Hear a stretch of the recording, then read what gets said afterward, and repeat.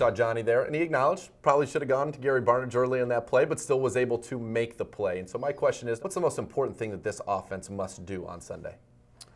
We have to be efficient, especially on early downs. That it's our age-old, our formula for being successful.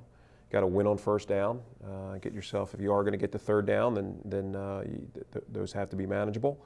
And I think you got to mix it. You got to hit some chunk plays in this league. I think it's very difficult to just methodically drive and kind of nickel and dime teams and all the way down the field. So, we think we have some good chunk plays schemed up, and we'll see if we can execute them. All right, time now for hashtag #AskPet, the phenomenon sweeping the Northeast Ohio region. And we'll start off with this. Cam Irving's been working a lot at right guard. He's got some work at center. We've seen him some at tackle, but not really at left guard because that's been Joel Bitonio's domain. That's where he will start on Sunday. How different is that in terms of what he has to do at left guard from right guard?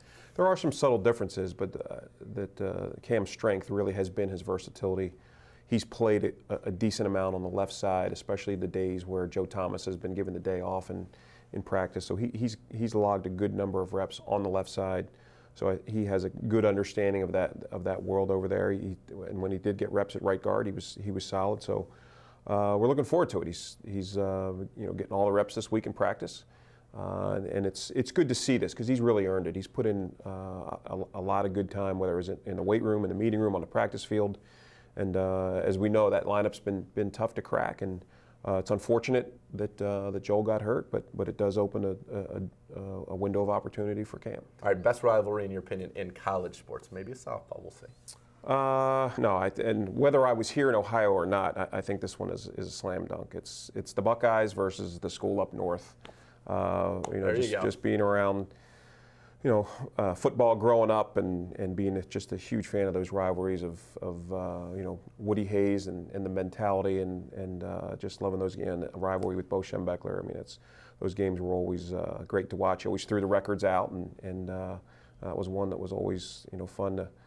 You only had 10 channels back in the day to put find the one that had the game and off you go. And our final hashtag #AskPet question. You're wearing the shirt, Salute to Service Month, but it was Veterans Day yesterday. Did you guys do anything special for the veterans in this community? We did. Veterans Day is very important to this organization, and whether it's thanking, honoring, saluting the people who have served in the armed forces, it's a big deal for us. So we hosted, I think it was over 90 servicemen and servicewomen from all five branches.